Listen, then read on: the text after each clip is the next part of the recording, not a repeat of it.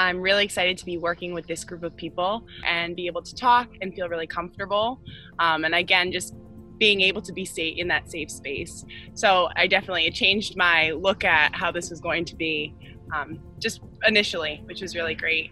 And then I guess what I'm looking forward to is continuing the work with learning how to do and use some of this technology, and then being able to learn together and share what our successes are, because I think that we can really learn from each other. I didn't realize it will be fun. I thought it will be like, a lot of webinars, I have to turn off my video because I'm sleepy.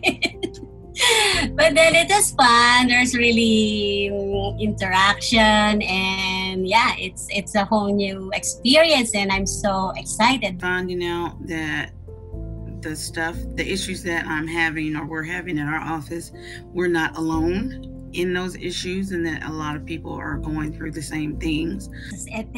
The training we get from the school is not what we need, because our job is not addressed.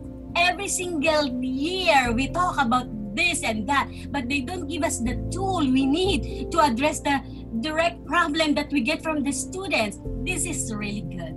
And then I felt everything you said, even if I don't do math or science, or I get something from it, and I can use it for myself. And I can tell now that I can use it, even I can use it to where I'm going next school year. If we are really going physically in school, I can use it to help my students. I wish everyone had the ability to learn how to do this stuff this engaging.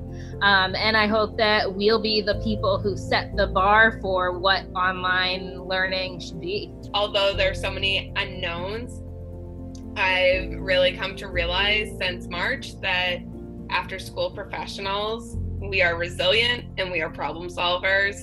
And I'm just really grateful for the field that I not only work in, but the people that I work with.